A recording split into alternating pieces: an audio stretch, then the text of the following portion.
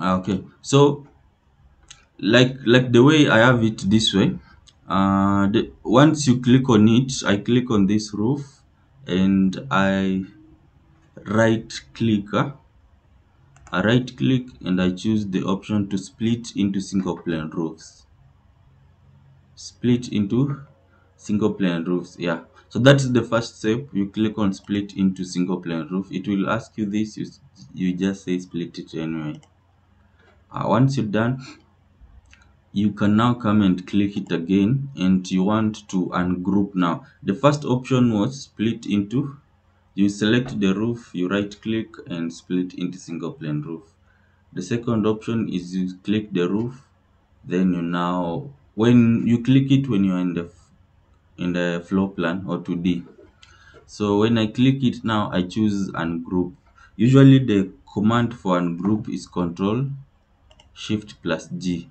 Or if you want to come the long way, once you click on it, you go to Edit and you go to Grouping, then Ungroup. Control Shift plus G. You go to Edit, you go to Grouping, and you ungroup. I'm sure you've seen it. It is the same way with let me show you this. You see when you click this wall, it selects the whole wall this way. Say you don't want it to behave this way. What you can do is you ungroup. You click it, then you go to Edit, you go to Grouping, and ungroup. Then this way, if I click this one, it only selects this wall. If I click on this, I only get the selection of this wall. I think you've seen it. So but I can do Control Z to return it the way it is. Another way, if you don't want to ungroup, maybe you want them to stay in the state they are, but you just want to change this side only. You will click on you see here at the here up here where you have all these other things. There's one called grouping. This one, suspend groups. So if you suspend groups, now you can click each element as it is. I can click as it is, and it doesn't select the entire thing. But if I switch it off, then it selects the entire thing. But for now, let's go back to our roof. So I've already ungrouped. Now I usually come to the line tool, which is on document. I want the line tool. Then I will look for where the center is on this side. Like in this case, I have the center here.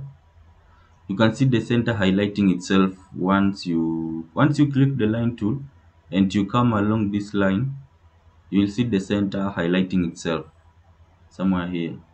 I click there, and on this other end also where the center is, yeah, that way. Then now I click on this roof, like because we had ungrouped it. When I click, it only selects this side. Then once I click on this side, what we have here on the corner, it's called nodes. These ones are called the nodes. So we have 1 2 3 4 5 6 nodes.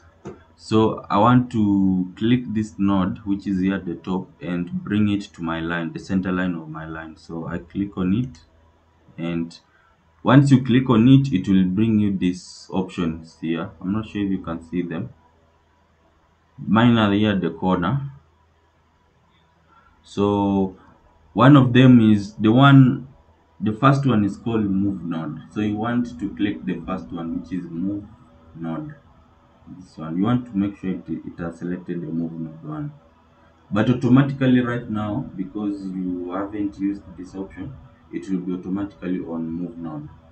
So I click here and I click move node. I move it vertically, like the way it remains that way, to here the center, which is 190 degrees. And now I click on any side on this line, this new line. I can click on any point. It can be at the middle, any point, Once I click on it, it will generate also these other new options here. Now in this case, I want to select one, the first one, which says insert new node. Insert new node. So I click on insert new node, or it will select automatically for you.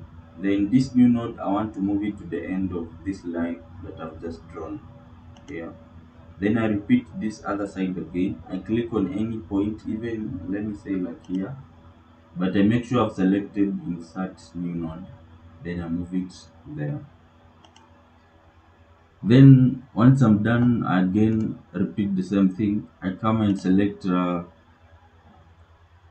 once I'm done with this, if you select on this now, you can see it is only on this other region and not going all the way to the top.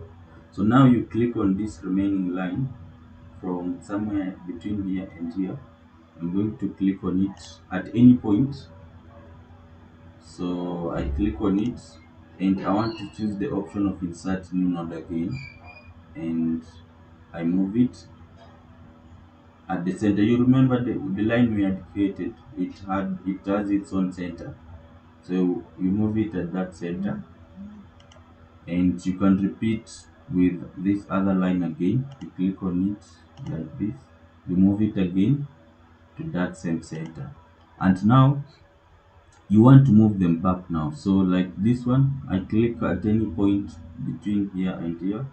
Let me click here and I make sure I have insert new node selected, and I move it to the end of my line, where I had drawn this line, to the end of that line. I repeat it again on this other end, click at any point and move it again to the end of that line, that way. I'm not sure if we're together, but I've recorded it, so I think I'll share it with you. Let me end the recording so that's not that big.